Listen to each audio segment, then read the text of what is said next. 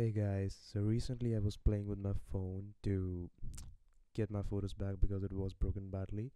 But in between, I got into a trouble like this where it stated ADB start server, ADB server did ACK, which according to me might mean acknowledge, and failed to start Daemon. So we will get into this trouble and see how can we get out of this. So let's just go and see what can we do.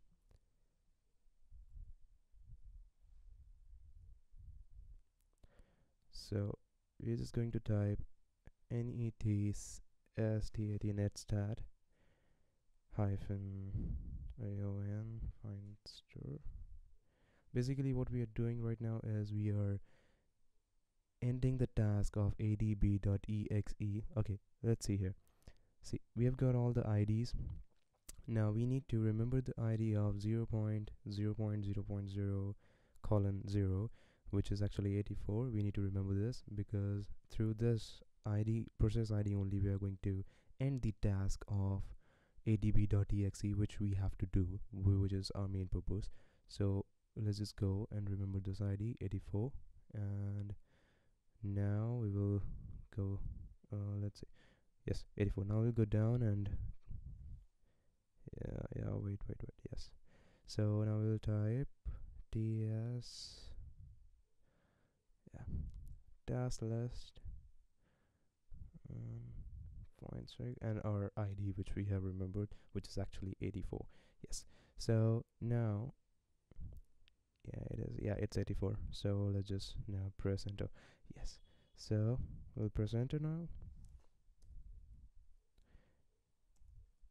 Yeah. So these are all the things that are under 84 ID, which out of which we are going to delete adb.exe. So our next step would be task list